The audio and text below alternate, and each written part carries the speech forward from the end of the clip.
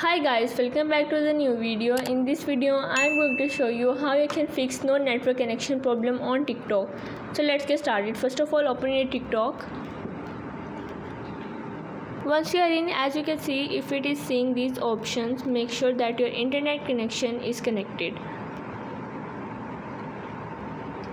If it is not connected, you have to first of all connect it.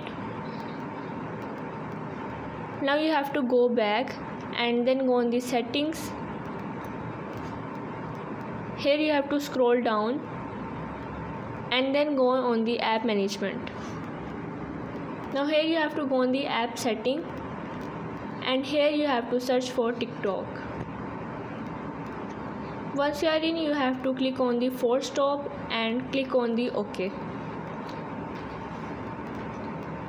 Once you're done with it, you have to go back and click on the permissions, and here you have to allow the calendar and also the location. Click on the allow only while using the app. Once you're done with it, you have to just update your TikTok and hope so your problem will be resolved soon.